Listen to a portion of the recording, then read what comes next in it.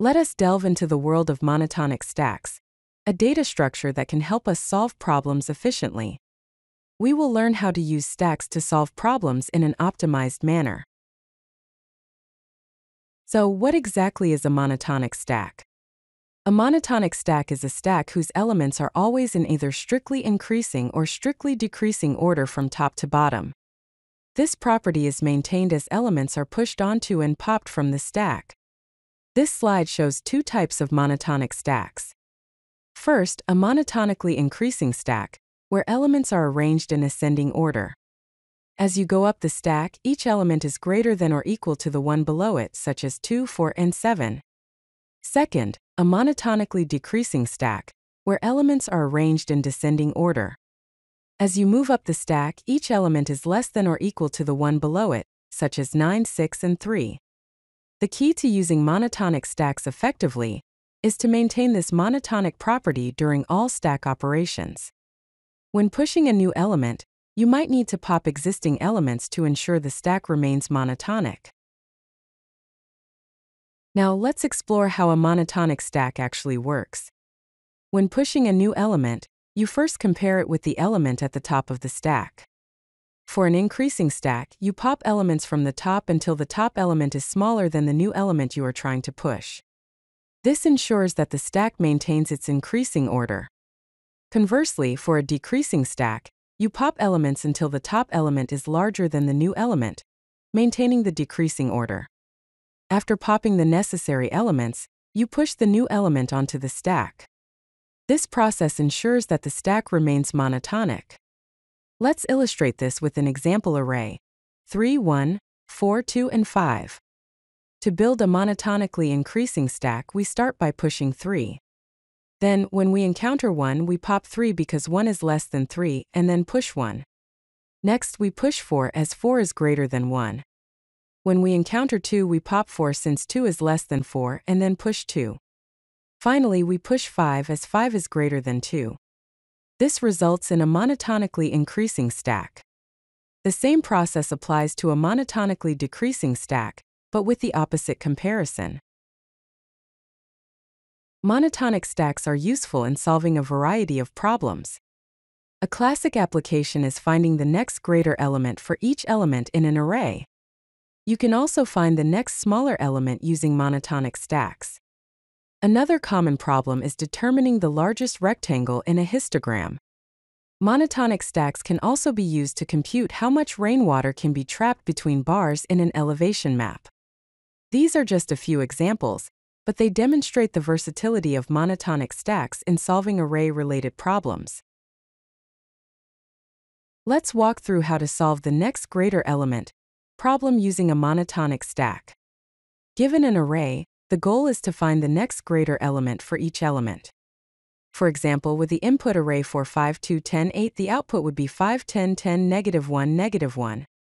This is because 5 is the next greater element for 4, 10 is the next greater element for both 5 and 2, and there are no greater elements for 10 and 8, so we use -1. A decreasing monotonic stack helps track potential next greater candidates. Here's the Python code to solve this problem.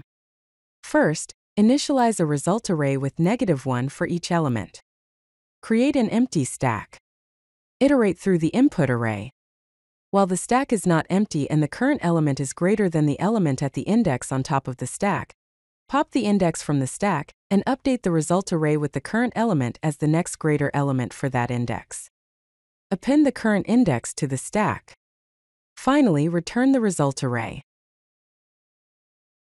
Next, let's tackle the largest rectangle in histogram problem. Given an array of non-negative integers representing bar heights in a histogram, the task is to find the area of the largest rectangle that can be formed. For example, if the input is 2, 1, 5, 6, 2, 3, the output is 10, corresponding to a rectangle of height 5 and width 2. The key insight here is to use an increasing monotonic stack to find the boundaries of each rectangle. Start by creating an increasing stack.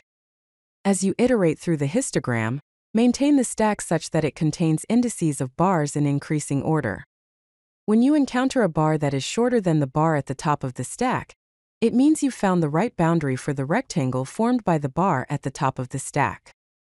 Pop the stack and calculate the area of the rectangle using the current index as the right boundary and the index in the stack as the left boundary. The height of the rectangle is the height of the popped bar. The largest rectangle is highlighted with height 5 and width 2, giving an area of 10. Now let's explore how to solve the trapping rainwater problem using a monotonic stack. Given an array of non-negative integers representing an elevation map, where each bar has a width of 1, the task is to compute how much water can be trapped after it rains. For example, if the input array is 0, 1, 0, 2, 1, 0, 1, 3, 2, 1, 2, 1, the output is 6 units of water. A monotonic stack helps find valleys where water can be trapped. The key is to use a decreasing monotonic stack to track potential left and right boundaries for trapped water. This example shows that a single unit of water trapped at indices 2, 6, and 10, and 2 units of water at index 3, summing up to 6 units of water. By maintaining a stack of decreasing heights, you can identify the boundaries and calculate the amount of trapped water. Now let's look at the Python code for both a monotonically increasing stack and a monotonically decreasing stack. The monotonic increasing stack function takes an array as input and returns a list of stacks showing the state of the stack after each element is processed.